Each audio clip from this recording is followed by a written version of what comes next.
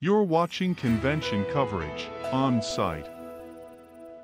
Thomas, big Tarzan fan, so we've all seen Tarzan. So we got to go like this. All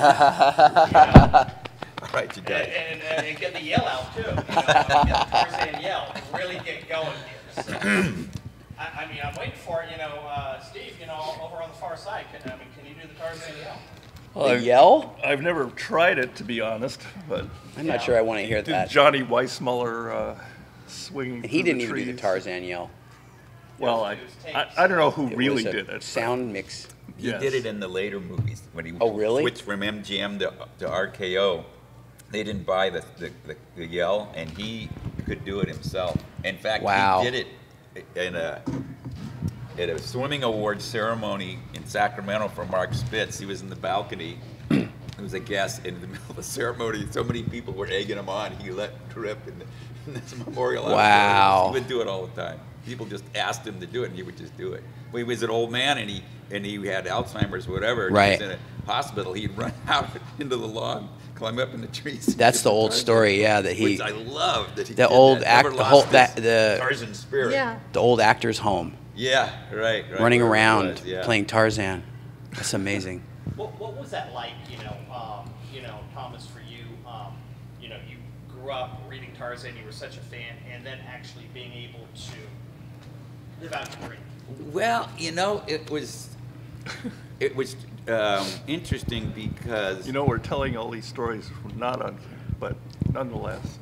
it's not going yet. We haven't started it yet. Oh no, we're not. Yeah. Are we? Oh. Yeah. All right. So, We should probably also introduce ourselves. yeah, et you want cetera, to et cetera. introduce us? Yeah. So yeah, Did you really want a Tarzan call? I really wanted I to don't- see. I really want to see. Wow. I don't think I can do it. I'm not quite up for it. We'll let I can Tom do do the it. beating of the Tom, chest, Tom's but the that's Tarzan. Let me see if I Maybe haven't done Dan this in a wants while, to. but used I know what I know what I can't do the yell, but I can do something else.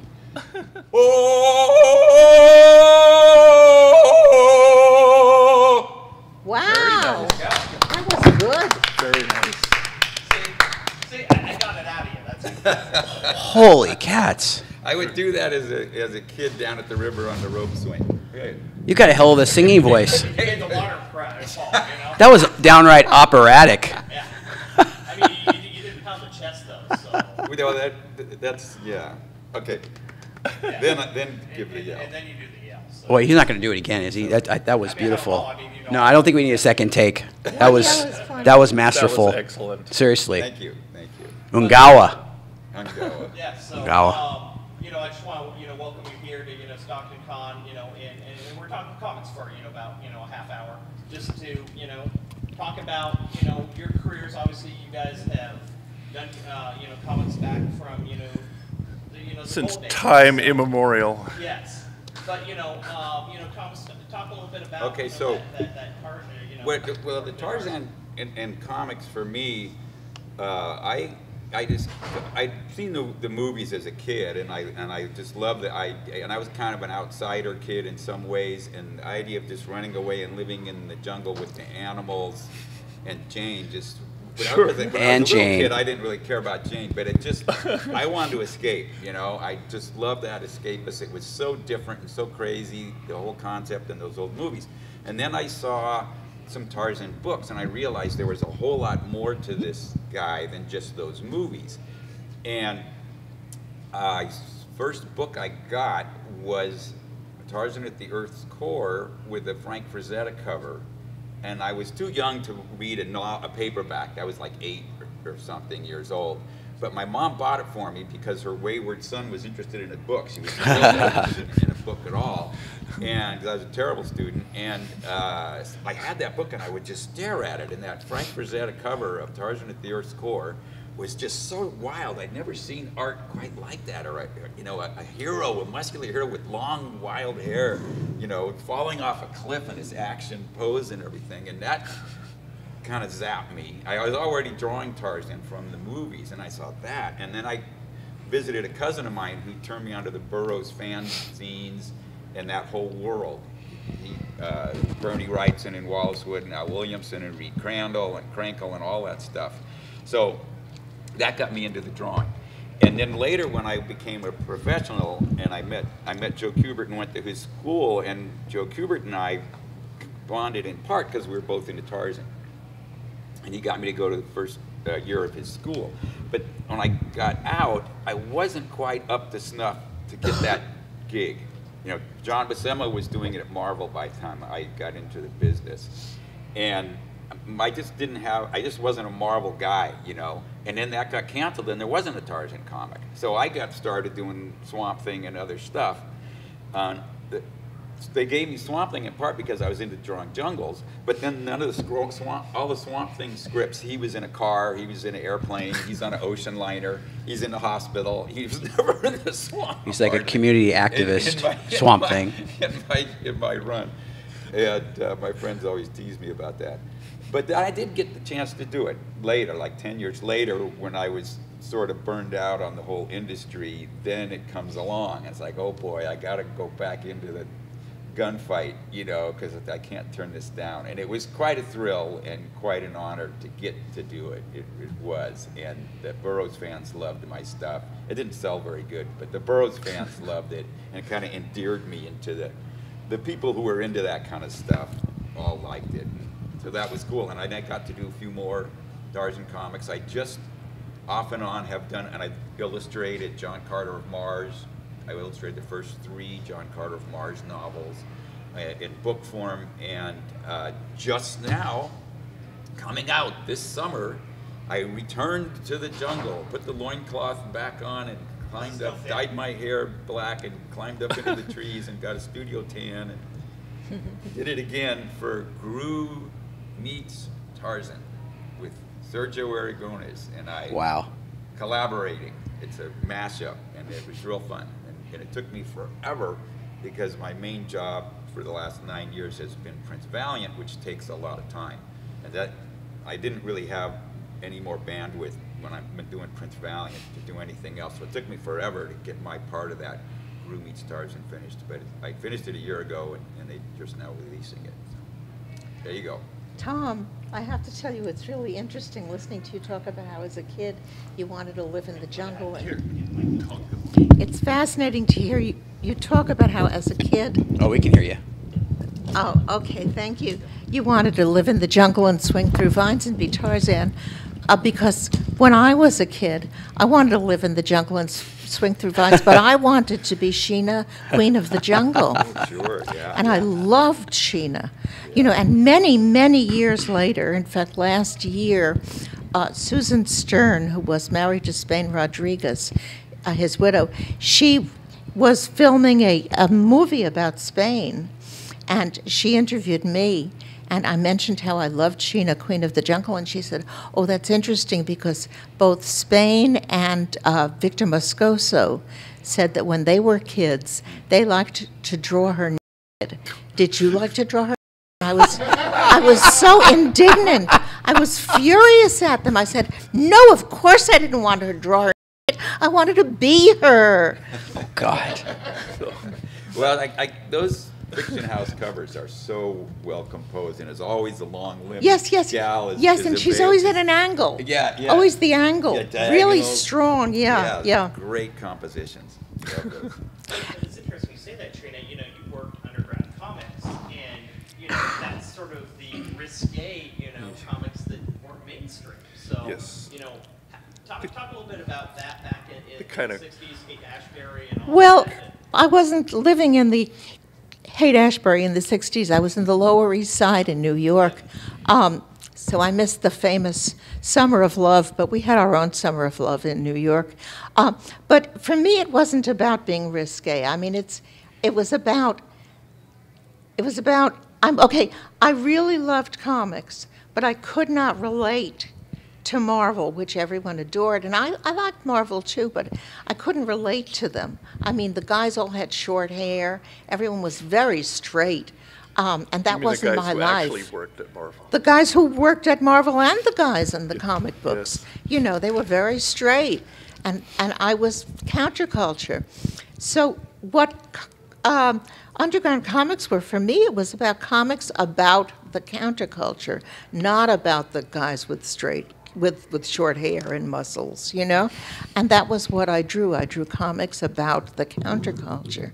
It didn't have to be about open. You know, that's the cliche. And all too many guys, you know, really the worst of the underground cartoonists did comics about open sex because they thought that was what they were supposed to be about, you know. And they weren't any good. No, you know, talking about it and reading about your career, you know, you see the, you know, oh, it has to be, you know, sexual, you know, and you know, one thing I read about you was, you know, you had the first, you know, lesbian comic, and it was. But it wasn't sexual. Exactly. It wasn't sexual. You know, it was about my roommate Sandy coming out as a lesbian. And that was a completely different time, you know, back. And when I did that comic, I wasn't thinking, oh, the first comic about an out lesbian. I wasn't thinking in those terms. I was thinking, I want to tell Sandy's story. And for all of you on the panel, what makes that great story? You want to? Somebody else come up with that. So I'll take a stab at it. What was the question? What makes that great story? I don't know what makes a great story, either. except that it's something that you feel compelled to spend a lot of time telling. And, you know, it can be very personal for you. And it doesn't necessarily mean the greatest stories are personal stories, but they tend to be, I think, you know. I don't know. I mean, I feel like you spend so much time indulging yourself when you're younger in comic books because, like Tom said, you're trying to escape. And then you spend all this time drawing the stuff that's fun to draw, and then they give you this job. Okay, now we want you to draw it for real. And they don't always care if there's some burning story behind it. And you don't even, like I personally didn't think about that stuff in the beginning. But then it starts to creep in, and you start asking yourself, what story am I trying to tell? What am I trying to say with the work? And really, I think the best thing you can do is just listen to that inner voice, and it will come out. But then there's people who, like, you know, like Trina was saying, like, I wanted to tell my friend's story because it was just so important to me, and also it meant a lot to you, obviously. And it was a good story. Yeah. Thank you. It was an interesting story. I think my question that would lead to maybe answering it is, like, what was it about what was going on that you felt that you knew you were going to sit down, you were going to tell it, you were going to put the time in making it? You know, what was it that pushed you to do it rather than just thinking about it? You know, what was that impetus? Well, that's the difference between artists in any field, not just art, but writing, singing, dancing, all of it, composing, is that rather than thinking, gee, that would be a good story, we do it. We do the story. Right. Yes. Right. Right. And hopefully it's good. So. Yeah, and you pull it off. Yeah. And Steve, do you use? I mean, you know, I researched that you're originally from Hawaii. Oh, or you have Hawaiian origins. Do you use, you know, what you know comes from the islands, you know, in your work? Do you kind of feel, you know? I mean, obviously you have that Hawaiian shirt, you know, Well, and you're a bit more laid back, you know. It's hard to say how that works into the kind of work I do. I don't know. Actually, I was born and raised in San Francisco. My dad was from Hawaii, but I don't know. I don't know culturally. It has led to my interest in like world mythology and all the mythological elements. It's one of my favorite interests, and one of the reasons why one of the books I've worked on, like for the last 20 years, has been Fables at DC Comics. In fact, we're still working. There's a new series of Fable stories in the works. Is due to come out sometime next year. It's a multicultural. Yes, multicultural. I mean, Bill Willingham is the writer. Mark Buckingham is the penciler. I'm the inker on it. And Bill draws from all sorts of backgrounds and cultures. And I don't know. Well, what drew you to mythology? What about it, you know, really, you know? Well, like they were saying, as a kid, I was always interested in mythology. I don't know why. As a kid, I discovered the Burroughs books, mainly by way of the Frazetta covers, I must admit. And just, I was a science fiction fan from a very early age. I mean, as a kid in the 50s, my dad liked to read all of that stuff, and you know, he actually is the one that got me interested in reading comics and reading science fiction and all of this stuff. So it's always been an interest, and I'm just lucky enough to have been able to do it professionally. So. And you know, about in regards to, I mean, and Trina, I think your work, you know, speaks to it specifically. A lot of times is, you know, you respond to culture. You respond to what's going on in the world, and it's not. It's, you know, you take, you know, a good versus evil, but it's also an ethics. You know, it's the ethics of the character that you're actually, you know, creating and, you know, putting out to the fans. Maybe talk a little bit about that of when you're creating, you're kind of thinking that in the back of your mind. When I'm doing stories for myself, I find that that the elements of my life and the things that are important to me come through pretty naturally. I don't really have to try, but I over the years of doing, say, the Nocturnals, which is my personal book that I've been doing over the years. Oh, you can't hear me? Oh, Now we can.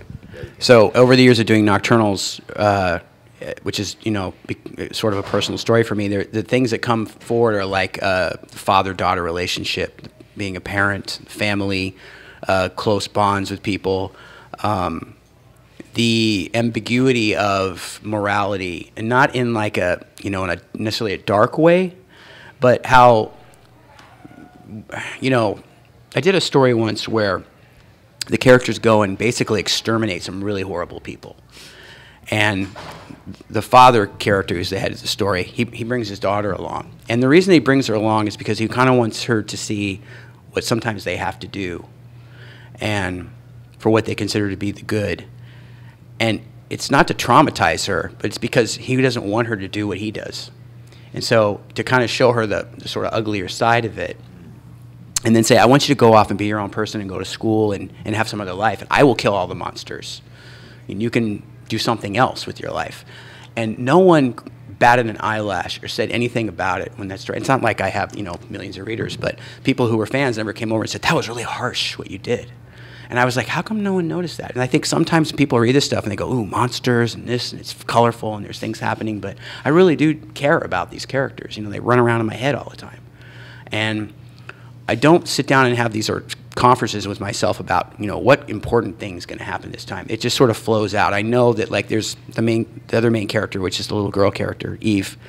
She has grown up without her mom, and I know that eventually she's going to reunite with her mother, and that the whole point of what happened to her mother and why she's not around is going to be dealt with. And that, to me, is that has become the main pinnacle of all the arcs and where it's all leading for me. And it took me a while to kind of really concretely realize that, but I kind of, in the back of my mind, it kept coming back to that over and over again. Where's the mom? Where's the mom? It's like in the Disney movies, there's always one parent missing in the stories, and they never talk about it. And you always go, where is the dad? Where's the mom?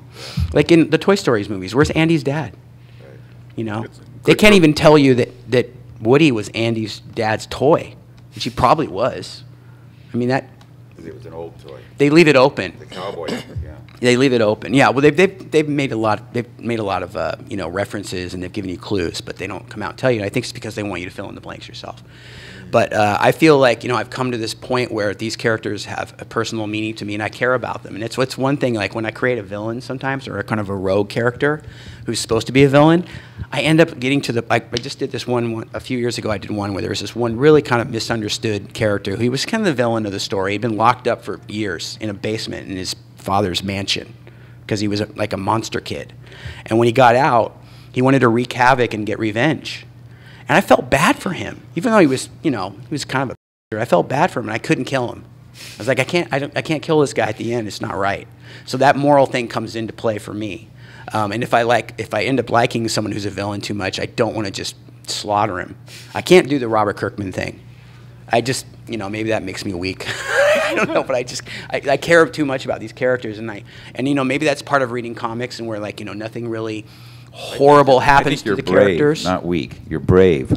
Well, I mean, I guess I vision. care about them enough to just want to know more about Do them. what the public want you to do. But see, that's the thing. The public now wants you to kill everybody off. But when we were reading comics, and which is the thing that really pushed us, and novels, when you're reading these serialized novels and comics, you want to follow the adventures of the character. Like, for instance, with Walking Dead, the thing that really frustrates me is the story of The Walking Dead is these are the survivors. We're following their story because they make it. Except they don't. It's like, well, why am I following your story just to watch you get your head bashed in issue 100? I was like, if I wanted to see the story about the losers and the people who aren't going to make it, why would I be interested in that? It's a whole different kind of storytelling. And it seems people love it. Like Game of Thrones, who's going to die next? I don't necessarily want to see anyone die. I want to see them go on and realize a sort of a destiny rather than just become a victim. So I don't know what that means. I actually think that the characters we create, and I mean we create, I'm not talking about Spider-Man or the Hulk, because we didn't create those, but the characters we create are really us. In all forms, the bad and the good. Yeah. And that certainly would be a good reason why we don't want to kill them. Right. It's like when you have a dream, they say that everything and every person in the dream is really a facet of you. Yeah. And so, if you have like 7 characters in a story, there's facets of you in each one. And maybe some are aspirational, and maybe some are contrary to what you might think for yourself. They're showing parts of you that maybe you're not that proud of, or the less noble parts of you. And you're exploring those kinds of things. And I think that's pretty fascinating. And the people and the writers who are and storytellers who are in tune with that can really dig deep down and pull stuff out, and that's where great stories come from. Sometimes, And how much is comics very much escapism from your real life? Well, Totally. For me, that's a lot of the draw, because I live in a real life, and I read the newspaper, and I, see the homeless. And the police brutality and the whatever, all that dark stuff is in our lives. Yeah. So when I'm going to read in comics, I don't want to wallow in that. I often want to escape, from that, to take a break from it all, because it surrounds us. We're in this world, we destabilize the atmosphere. There's no more parameters to what the weather is going to do. I mean, there's a lot of hairy stuff out there, and you need a break from it, I think when you grow up getting into escapism, as I did from 7 or 8 years old, that is your refuge, and whether it's dealing with bullies in school or the pressures of adolescence or whatever it is, and now as an adult and all the things we have to deal with, there has to be an oasis. And for us to be able to do, that's not everyone's story. There's plenty of people, like James O'Barr, if he was standing up here, the creator of The Crow, he would tell you that The Crow was created from a place of deep personal pain. It's not a fun and games thing for him, that stuff. Right. It's completely different from where I'm coming from. Yeah. Any of the stuff that's uncomfortable or weird in my life, not weird, but like just uncomfortable or less positive aspects of my life will come through in the stories, but in a different way. Where him, he just put it down.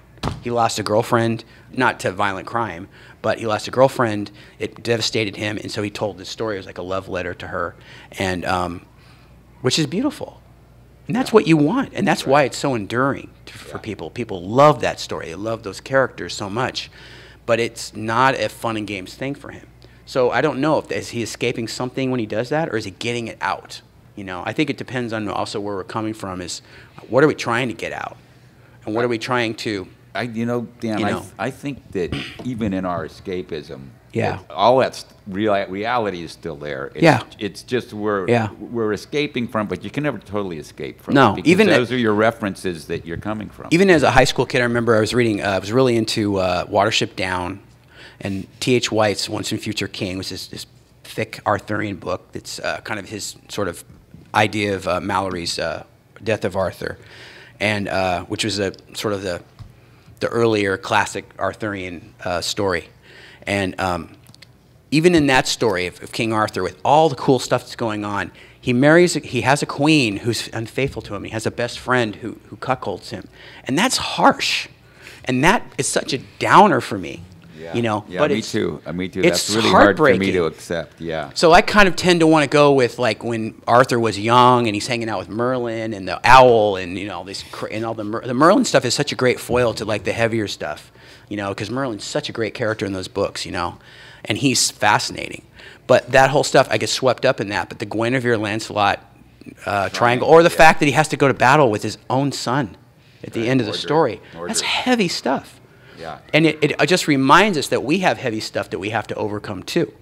But that's why it endured. The story endures, and that's why the Greek myths and the Yeah. tragedies and all that stuff with Zeus and everybody, it endures Yeah. because it's got that side that you don't Yeah. want, but that it's real. That we've all got experiences in our lives that we don't like happen, but happen. And morally conflicting characters like Zeus and Odin and a lot of the gods are very. Right. Sometimes they're hard to like. And you know. yeah, and Lancelot and Guinevere. Oh you yeah. know, yeah. Yeah, for sure. So I think that's why the mythologies endure, and whatever the modern mythologies are with, you know, the X-Men and Spider-Man. whoever's the one who's popular today. Yeah. They've got to be tapping into something, or all those people wouldn't be standing in line to see it. I mean, I'm not necessarily standing in line to see it, but Right. I'm kind of an outsider and always have been, so that's okay. But they're hitting on something. And Yeah. a great songwriter that I'm really into, since I'm really into music, Steve Earle, told a songwriting workshop, "We're in the empathy business." Oh, that's nice. Yeah. Yeah, which is real interesting. I like that. It's true. Provoking. Thank you, Steve That's- Earle. Yeah. Is there a story you guys created that you're like, you know what, this is the greatest thing, and you did it for personal gain rather than financial gain, and it just didn't, you know, blow up. It didn't, you know, explode. Right. I just never did anything thinking this is going to make a lot of money. I know there's comic book artists that, I'll tell you a little story. I know it's not, you know, it's third person, but there's a story going back to the Marvel days of, I want to say, the early 90s or late 80s. And supposedly some comic book artists were sitting around talking about what they wanted to do with comics. And Use the mic more. I don't know if he's... one artist said, you know, I want to work on the characters that I loved when I was a kid and that inspired me to want to do comics. And one of them said, I want to tell, you know, great stories. And the other one said, I want to create a character that's so famous and popular that I become rich. That was Todd McFarlane, by the way. It worked. I can't remember who the other two guys. It worked, but I couldn't do that.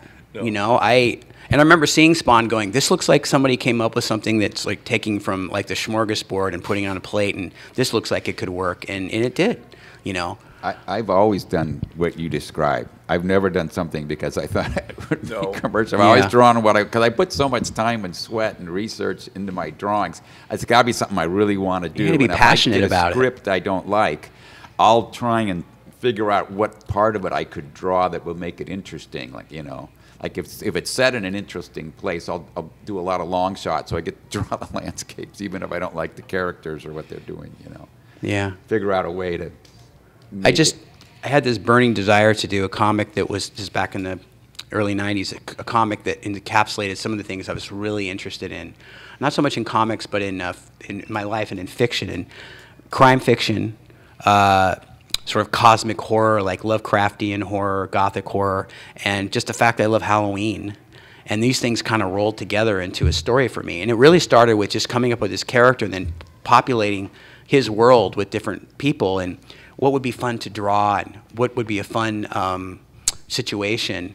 And that laid the groundwork for doing Nocturnals. But then later on, the relationships started to coalesce, and that's the stuff that keeps me going back. You know, where can I take them next? Where are they going? You know, the main character started out as the father character, and now it's the daughter. It really is her story, and I want to see her come out okay. So I just keep going back, you know, to that.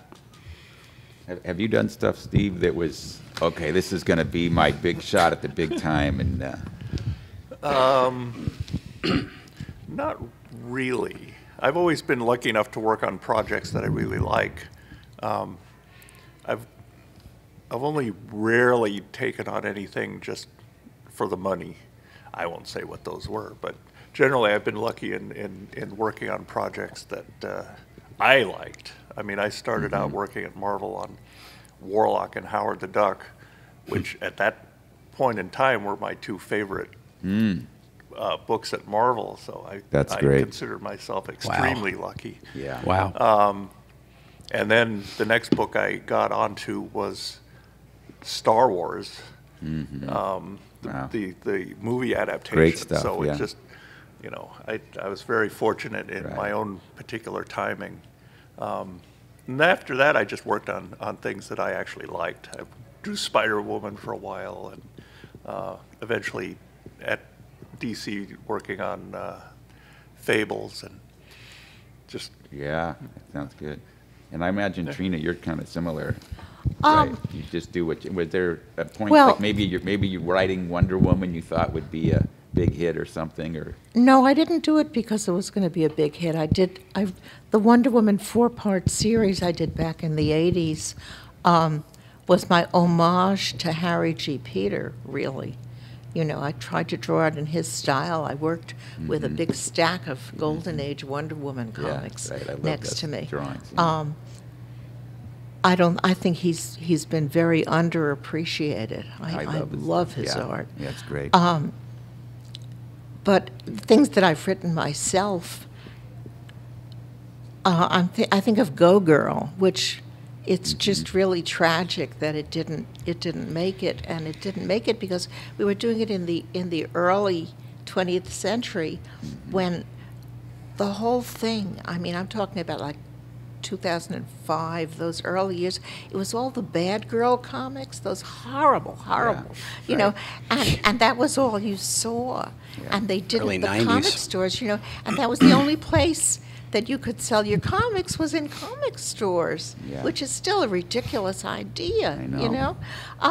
And they didn't want to carry anything for girls. Yeah, You know, I right. really loved Go Girl, and I loved the villains in Go Girl almost more than the main characters. Right. And the concept that her mother was a superheroine, a flying superheroine, and she has inherited her mother's ability to fly. You know, that's all. You know, nothing fancy Yeah, and right. scientific about it. You Right. know, Yeah, no, but that's good. no That's cosmic good. Nice, rays simple or and- anything. simple and good. Yeah. But the comic book stores didn't want anything that had anything to do with girls or women. No, You know, they yeah. were horrible. So they would maybe like order 2 copies, and then when they sold them, they'd go, phew, got rid of those. And never reorder. And never reorder, you yeah. know. And, That's generally how they are. you know, during the 80s also, of course, when I was working on first Misty and then California Girls, it was the same thing. It was my desperate attempt Yeah, I to remember bring those back for comics Eclipse, for didn't girls. Eclipse do- did yeah. California Girls, Right. Marvel did Misty. And you cannot imagine how much fan mail I got from little girls. Yeah. I mean, it filled cartons, which I eventually donated to the Billy Ireland Library. And they would all say, I love Misty or I love California Girls, but I can never find it. Yeah. Because those damn comic book Yeah. stores wouldn't carry it. Totally sexist era, yeah. It's frustrating, yeah. That's when I was so alienated by the industry then, you know, and Well, guys, we are out of time, but I wanted to thank you for being on this panel. And obviously, if you want to go see these guys, they are out on Artist Alley. Look at the work they've done over the years. We just got a snippet of their careers, but thank you guys for doing this afternoon. Thank you for having Thank us. you.